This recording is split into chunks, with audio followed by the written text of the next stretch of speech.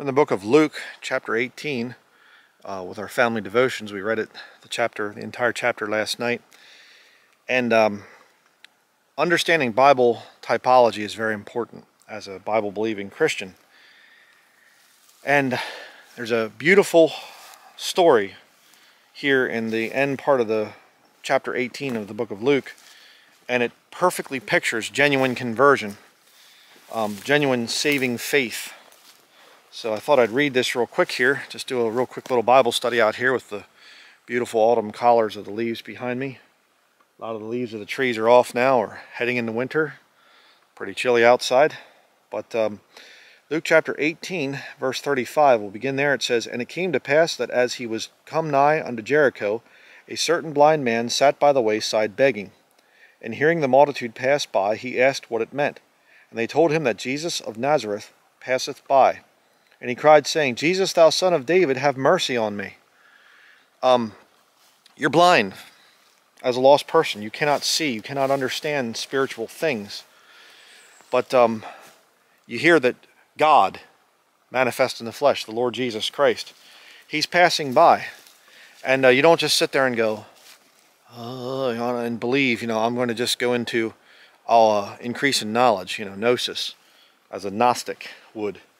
No, you say, there's Jesus.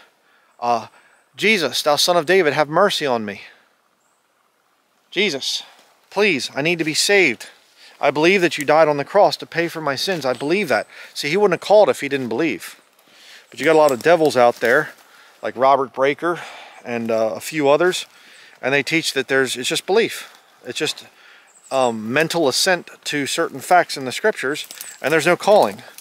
That's very false, and you will not see that in Scripture. There's a calling there that you do when you want to be saved. Verse 39, "And they which went before rebuked him that he should hold his peace." A lot of your friends and family will say, don't fall for that stuff. Come on, don't try to be saved and be one of these Christians and whatever. They'll try to talk you out of it. But he cried so much the more, "Thou son of David, have mercy on me." I don't care what people think. I need to be saved. I want to be saved. I want to know that I'm going to go to heaven when I die. Verse 40, "And Jesus stood and commanded him to be brought unto him. And when he was come near, he asked him, saying, What wilt thou that I shall do unto thee? And he said, Lord, that I may receive my sight." I want to be saved, and I want to understand what's going on. The Holy Spirit, when he comes, will guide you into all truth. I know that this might not be the best thing in the world, because I'm going to find out some bad stuff, but I'd like to know the truth. "And Jesus said unto him, Receive thy sight, thy faith hath saved thee." One of the parts of salvation. You say, but it's faith alone. Faith, God's grace, man's faith. Okay? By grace are you saved through faith. Don't ever leave out the grace. If it's just by your faith, then, obviously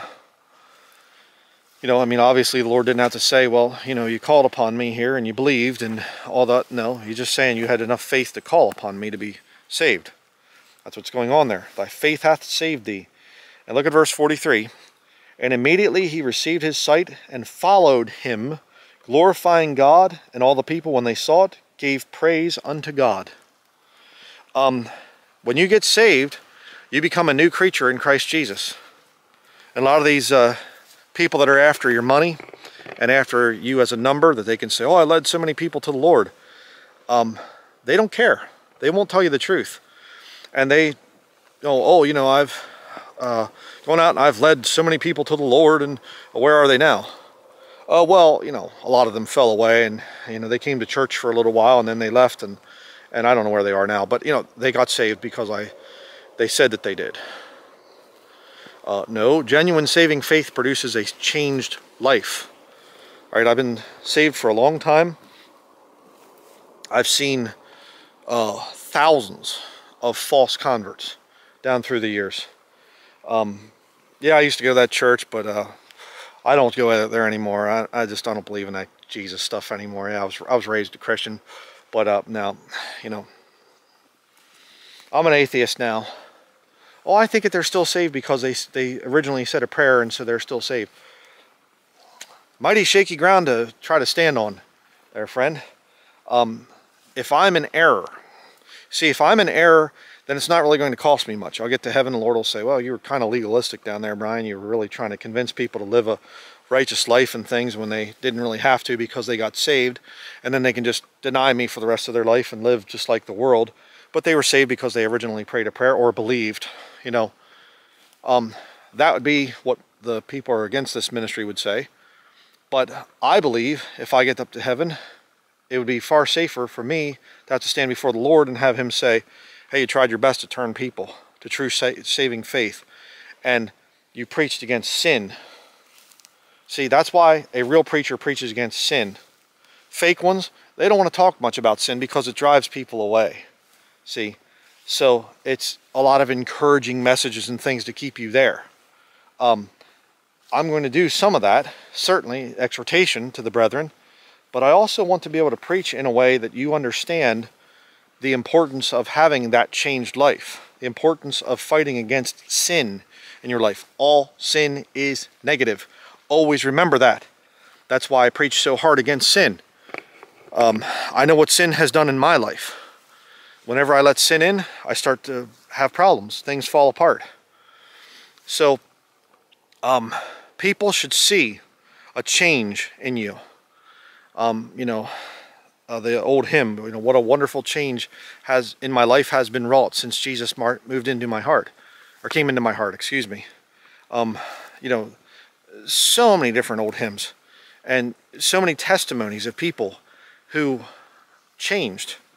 The Apostle Paul, going from Saul to Paul. And I mean, look at the change that happened in his life.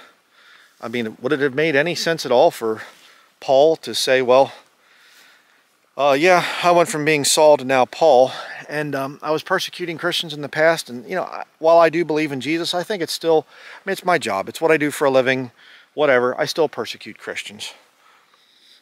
No, there's a change that happens. And you know what it should do? People should glorify God as a result. They should look at your life and they should say, wow, I remember that guy. Boy, I remember that woman. They're pretty rough.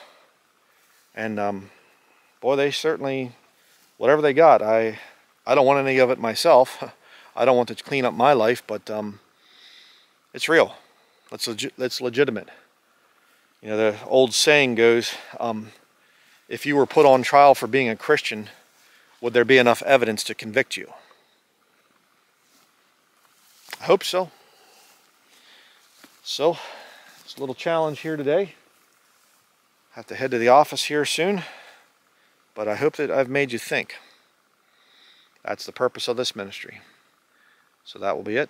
Thank you very much for watching.